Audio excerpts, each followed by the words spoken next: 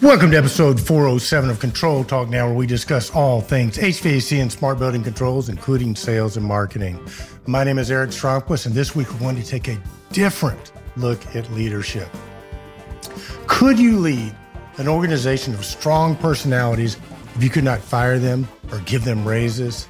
And on top of that, imagine that the people that hired you gave you very aggressive goals to accomplish. Think about that. How good would you have to be at leadership to be able to lead without being able to use the two tools most managers use to get stuff done, money and fear? I have a younger cousin who was on the fast track at one of the Fortune 100 companies. He was brilliant and was being groomed for the executive suite. Every project he was given, he and his team excelled at. They nailed it. The company he was with was very, very results driven. If you did not produce the results, that was it. Your journey to the top was derailed. And although you still had a job, your career with that company had reached its peak. So here's how it worked. If you were on the fast track at this company, here was your final test. My cousin was put in charge of $1 billion project with very aggressive and some would say unrealistic goals and deadlines. He was assigned a team that he did not get to pick, and he could not hire anyone or fire anyone. He could not offer raises or any type of monetary incentive, and he was 100% responsible for the project being successful. So imagine that. How would you have to show up as a leader to get that job done? Imagine how much he learned about himself and people in the process. I can tell you from talking with him, it was the most challenging and rewarding thing he has ever done. After that experience, he can lead any group of people and get anything done. I wish I could tell you he was my guest this week so we could find out the leadership skills he learned. I don't have him, but I do have a guest who is creating great results under exactly the same constraints that is actually in our industry. She has so much knowledge to share about this type of leadership, and she'll be with us in a bit. So stay tuned. You don't want to miss her. First, I want to follow up on something I talked about on the last two shows, communication. Great leaders are great communicators. And as we discussed, 93% of the communication process is nonverbal, meaning the words we speak only constitute 7% of the communication process, and it's the last 7%. The previous two shows offer two nonverbal communication tips that can really ramp up your effectiveness in communication. It was really not the ideal setup for showing the technique I was trying to explain. So several of you reached out with questions, so I thought I would briefly go through the technique again. Here are the key principles. 1, the majority of what influences is out of our awareness. Things we do not perceive consciously have a huge impact on us, and this includes nonverbal communication. 2nd, timing is everything, meaning when you ask might be more important than what you ask. 3rd, we trust and are open to ideas from people we like, and we tend to like people that are like us. And this includes nonverbal things like our posture, the rate at which we speak, how we breathe, and the gestures we use. Notice when people like each other and they're in rapport, they tend to adopt the same postures and gestures. This is a naturally occurring phenomenon among human beings. And by using this and by adopting the same postures and using some of the same gestures and speaking at the same rate, volume, and speed, breathing at the same rate, you can create meaningful connections, which make it much quicker for leaders and salespeople and make it quicker to establish rapport. And leaders and salespeople will tell you nothing gets done until the connection is made. This process is called mirroring. It's a very powerful, and a little bit of it goes a long way. So you only need to mirror people for short periods of time to create a connection. Or more importantly, you can use it as a timing mechanism through a process called pacing and leading. And here's how that works. Let's say you need to ask your boss for a raise or a client for an order.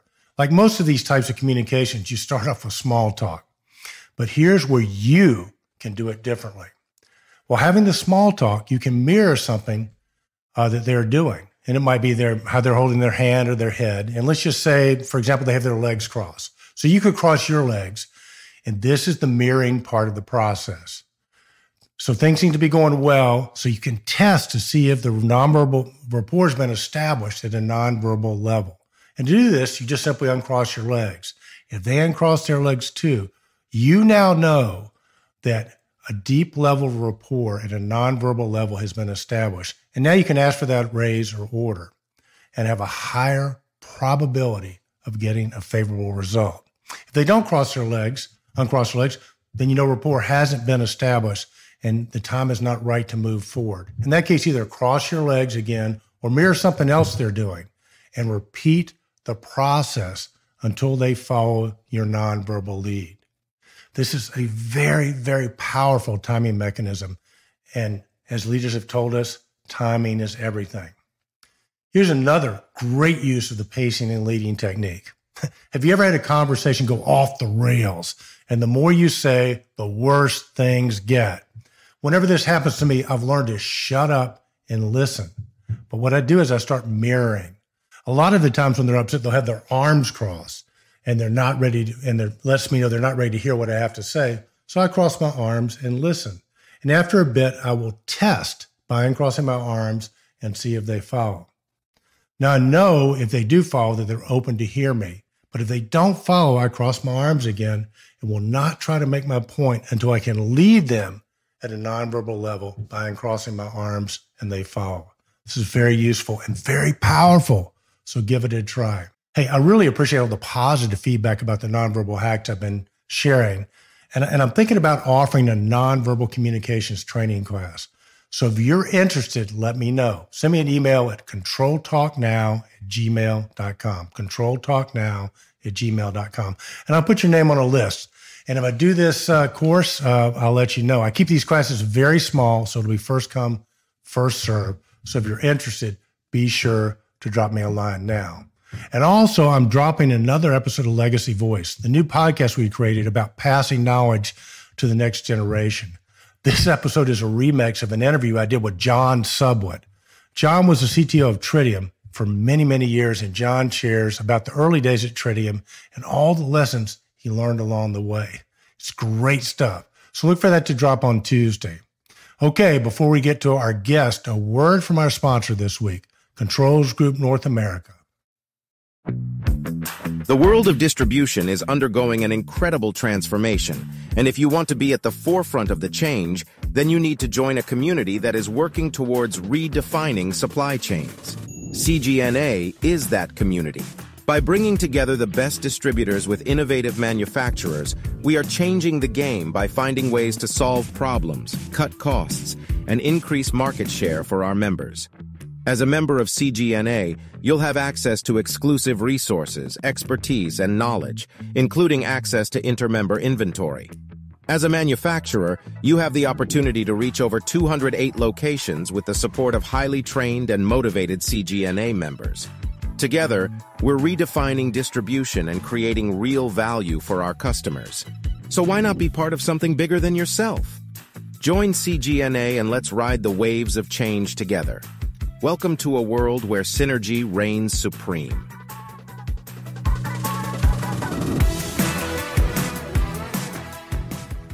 Thanks to CGNA for supporting the show. And if you'd like to be a sponsor and be heard by the global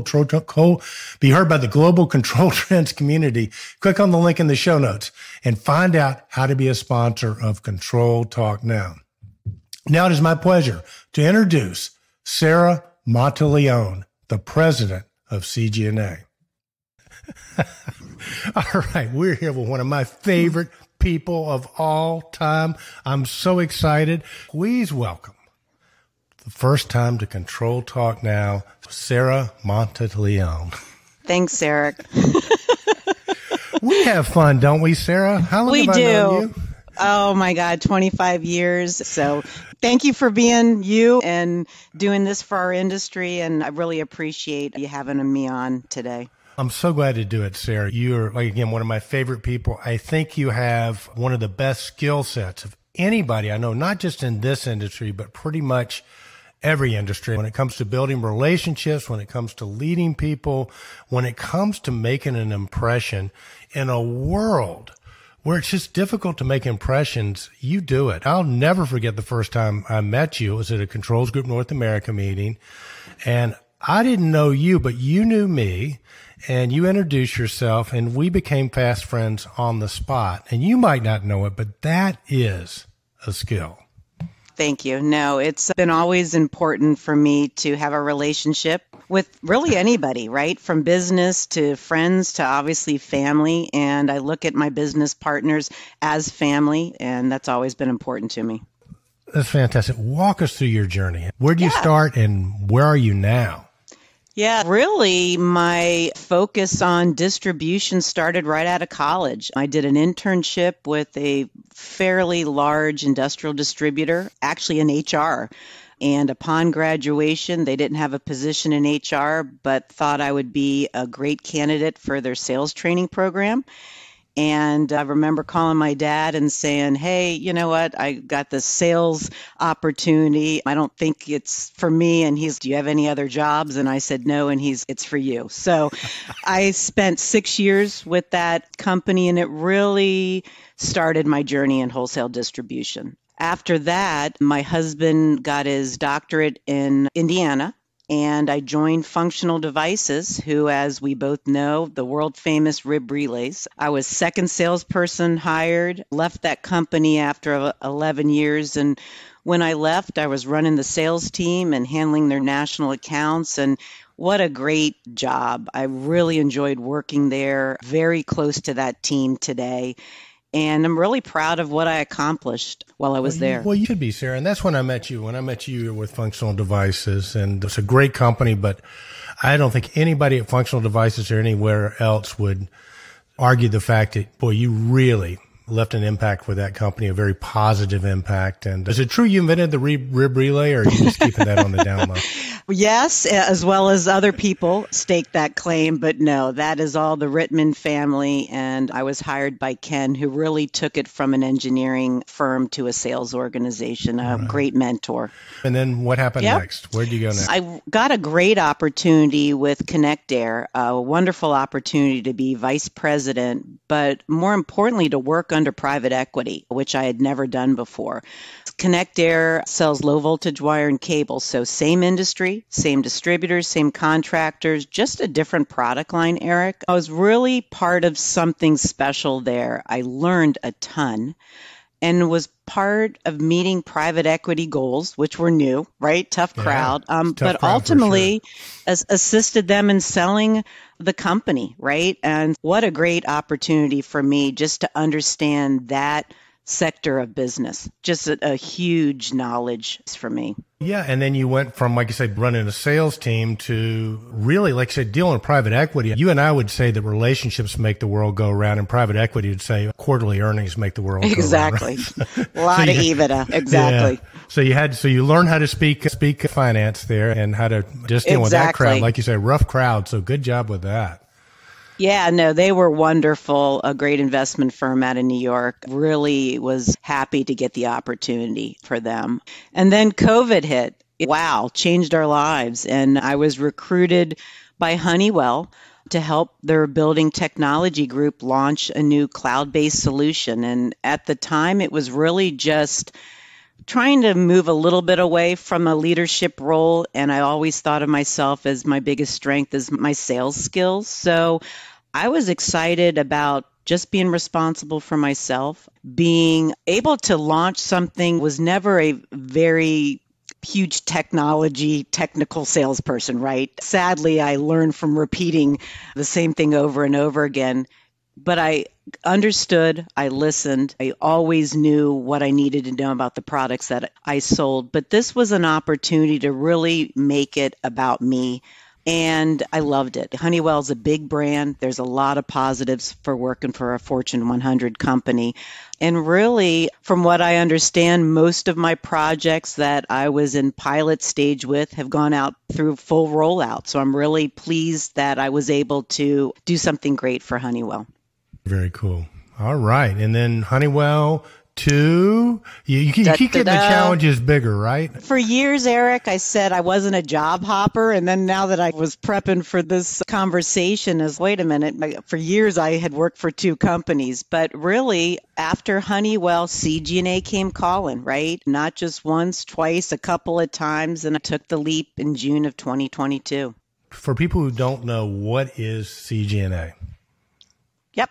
So CG&A is Controls Group North America. It's a member-owned HVAC building automation distribution network. It's made up of distributor, wholesale, stocking distributors, and manufacturer vendors that really sell and play in the space of HVAC, refrigeration, controls.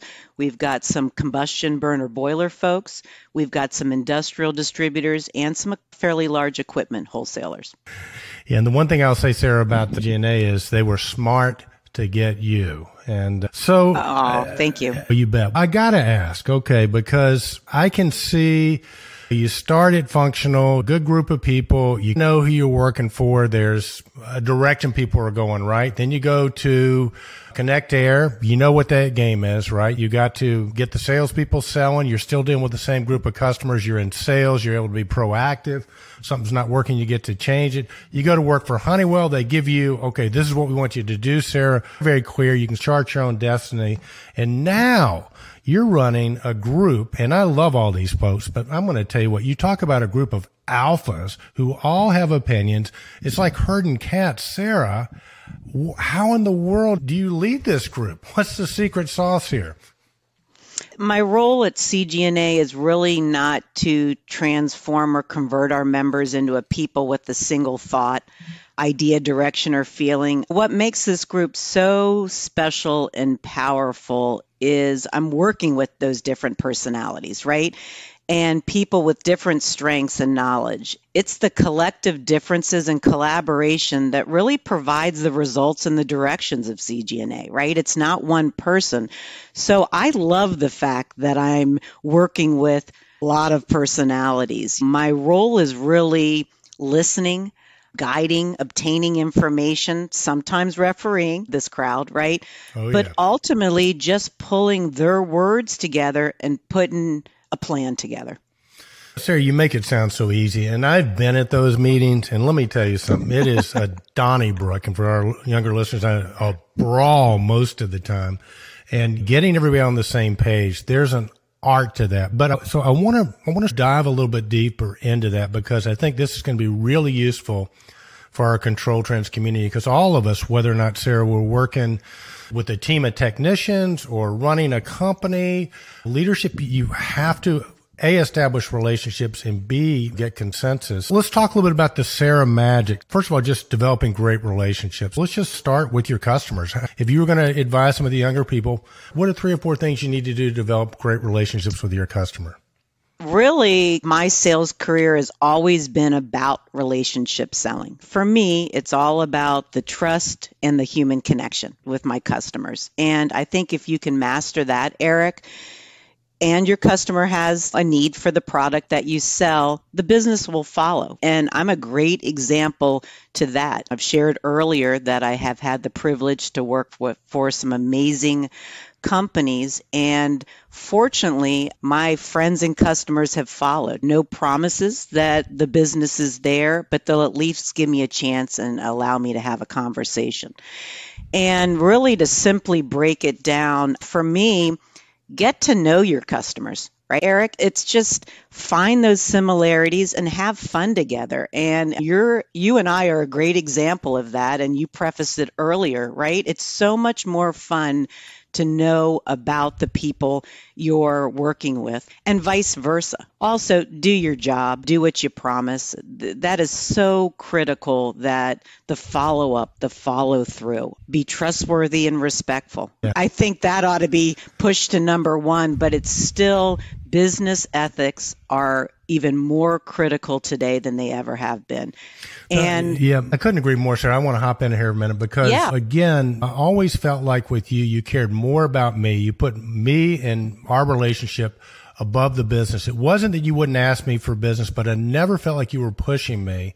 And I also felt like you were really respectful of my time, meaning that you knew enough about me that if a product wasn't going to work, my guess is one of your employees might say, go get Eric to buy this product. And you probably said, that's not going to work for him. I'm not going to do that.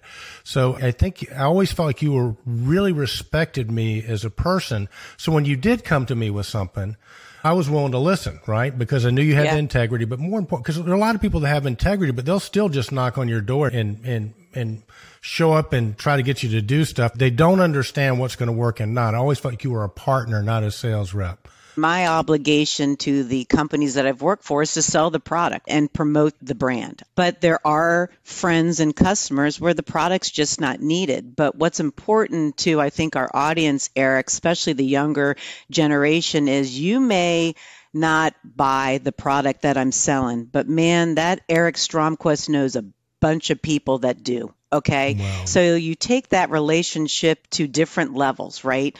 And so you got to think about it that way as well, too, is it's all about a network. Network is the key word here. Network of relationships, right? It helps you expand your buying platform. There's been some cases where your company doesn't need the product I'm selling, but I can always remember you saying, but I know someone that does buy your product. And let me make that introduction. Golden to any successful salesperson. We could do 100 podcasts on what you could teach people about developing relationships with customers. Everybody you've been around, Sarah, it seems like your fellow employees really liked you as well. What's the key to having a great relationship with fellow employees? Listening. I touched upon it earlier in regards to customers, right? As salespeople and sales leaders have a trouble doing that, right? We struggle with listening because we're talkers, right? That's our job. But with employees, one thing that I've learned is allow them their thoughts, allow them to fail, allow them to make mistakes, be there when they do, right? Make it a training and educational moment and support them and treat your employees like you do your customers because ultimately they are. And you want those relationships because what I've found is those relationships, those employees work harder for you. They're loyal. And it just makes for a better employee kind of manager relationship. Also, I've never been one to work off of titles. It doesn't matter to me. The companies that I've worked for, minus Honeywell, have been small organizations. You do whatever you need to do for the company, your employees, and the customer. And so don't get hung up on who you are and what your title is. Make sure everybody understands you're available and you wouldn't ask anybody to do something that you wouldn't do yourself. Got it. Okay, so let's do this because we have that, and it's easy to lead people that way. But now walk us through how you would handle or how you have handled maybe an employee that's slacking off, not giving you 100%. How do you have that conversation? Ooh, there is a lot of mental discussion with myself before that, right? I get all of the emotion out of the way for the most part and really just stick with the facts, Eric, right? Yeah. It's pretty clear cut today. Everybody's got job responsibilities. Everybody knows what their role is, right? So remove the emotion. Be respectful, stick with the facts, and just talk about what the issue is. And I've always been a proponent to second chances, third chances. Be part of the solution. I know that certain organizations have protocols in regarding performance plans and sort of action items when maybe an employee is struggling with the job, but also you need to understand why their performance isn't up to par. It may be an understanding. It might not be a situation where the employee is just not doing the job. There may be an issue to that employee doing that job, and it may be home life situation. It may be an understanding of the job responsibilities. So figure it out, be respectful, have an honest conversation, and be part of the solution. Love it. And it gets back to an overarching theme that you really put the relationships front and center, right? Because if you're in a great relationship with somebody and it's not working, you're able to have honest conversations. But I have seen you with your bosses. It's clear your bosses not only can respect you, but they trust you. So for people out there that are working for somebody else, how do you become a great employee and get their attention and move forward? You know what? Listen, do your job, be part of the solution, make them feel respected. I've always been crazy loyal to the people that I work for. Sadly, in a lot of companies and years, I've put the company first. I don't recommend that, but I have a very supportive husband and family that has allowed me to do that. I've also made sure my family is part of my career, right? A lot of my customers, which are now my friends, know my family. Yeah. Golf with my husband. I don't know if I recommend that. I've lost a little bit of that connection, but I think in regards to the people I've worked for in the past is be respectful. And I also love the fact that all of the managers that I've worked for have allowed me to be front and center too, which I really appreciate. They are the leaders, right? They are my boss, but they make me feel like I'm relevant. And to be honest with you, when I feel that way, I work 10 times harder for that organization, and you'll never meet a more loyal employee. Absolutely. Okay, so for our younger people out there, when their employer or their boss gives them some criticism that maybe they feel is not justified or it cuts them off guard, what's the proper way to respond when a superior says, hey, Sarah, this just isn't getting done? Good question. So get the emotion out of the way, right?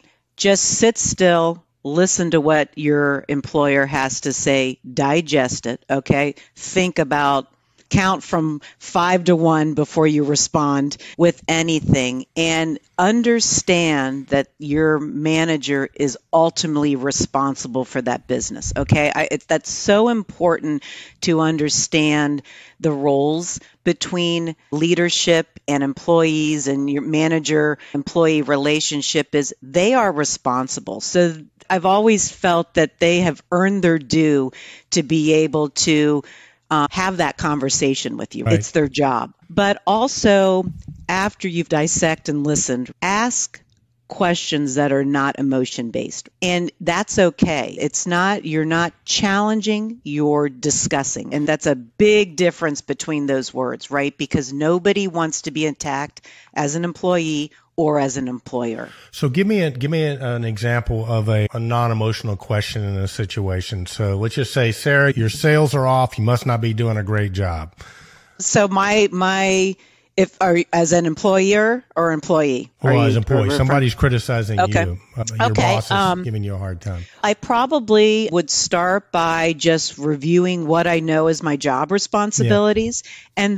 And because that's really important, most organizations should clearly define what your responsibilities are. So take that instance, review, hey, this is what I thought the expectation of the job was. Here's what I've done, here's what I'm doing, and then make it a conversation, but allow that back and forth, right? Yeah. You're allowed as an employee in that situation to be able to respond and defend, but not, again, challenge is not, in that instance, is a negative term. So you don't want to say, you're wrong, I'm right. You can stay away from that. Absolutely. Yeah. And they'll respect it and make it easy to have that discussion because you want that feedback. Ultimately, that manager, if they know they can come to you and talk about your need to be able to do something different or improve your job, man, that employer will give you opportunities and have more conversations with you, knowing that the conversation can be positive. Nice. Okay, so we got a lot of manufacturers that watch the show. We got a lot of distributors that watch the show. I'm assuming that CG&A is still open for taking new members. And for a manufacturer out there who's not involved in CG&A, why would they want to join? You know what? First of all, we're celebrating 40 years this year. Congratulations to us. That is crazy, right? Yeah. It's a major milestone, 40 years. The foundation of CG&A really is still intact. It's a member-owned distribution network with that manufacturer piece. And what's so great, and again, I just joined in June, but I've been a vendor member for my entire career with Functional and Connect Air, who are still part of this organization and actually still selling more product. That's the greatest part. But I talked to a vendor recently, and they said, Sarah, we use CG&A to help us launch and sell our product. And fast forward 20 years, we are successful because of the member distributors and the services the organization provides. Okay, that is crazy if you think about that. So for vendors, even mature business vendors, product that's been out for 30 years, Eric, this more than anybody is technology changes, okay? The industry changes. COVID changed things, right? Everything was going e-commerce for years. Guess what? Through COVID, this organization of stocking wholesaler survived and increased their business because they had inventory.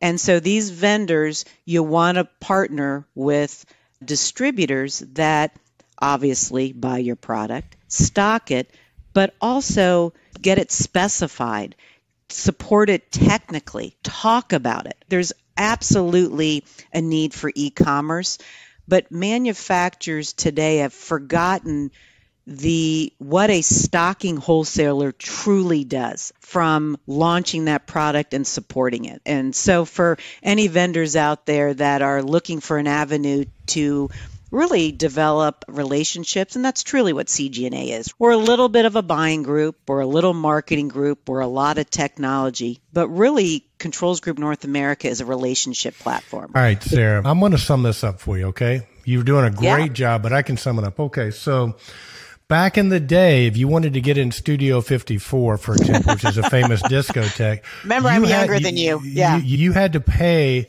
the doorman to get in. If I'm talking to a manufacturer, saying, look, it is the ultimate party where you get to come hang out with people, the top tier distributors on the planet that buy more product than anybody else. And for joining the group, you get to come hang out with them at least once a year. You get to come party with them. When I say party, it's like there's a product show. The vendors get seen. Sarah takes the whip out and goes, all right, these people are supporting us. You better start buying their products. If not, you're going to have to answer to mommy here. This is going to be bad news. All right, Sarah, how do people get hold of you? They can email me at smonteleone@cgnacontrols.com. Obviously, you can get on the cgnacontrols.com website, and there are links to contacting me. But absolutely, my job is to vet all new member and vendors. Would love to talk to you about your business as members, your product as vendors, and really appreciate, Eric, the opportunity to tell my story, but also promote the organization. I'm absolutely where I want to be with this organization, and I'm excited about the future. All right, so Sarah, you need to update on your LinkedIn profile from lion tamer to cat herder. So you're doing a great job at CG&A. They're lucky to have you. Our industry's been lucky to have you. And Sarah, we're so lucky. Thank you so much for all the wisdom you shared today. This is going to be really useful to a lot of people. That's my guest, Sarah Monteleone, CG&A, the lion tamer, cat herder of our generation. Okay, that's another week at Control Talk Now, the Smart Buildings videocast and podcast. Thanks for tuning in, and we'll see you next week. Until then, remember, be bold, stay in control, connect with somebody, be relevant, and as Hunter Thompson used to say, buy the ticket, take the ride.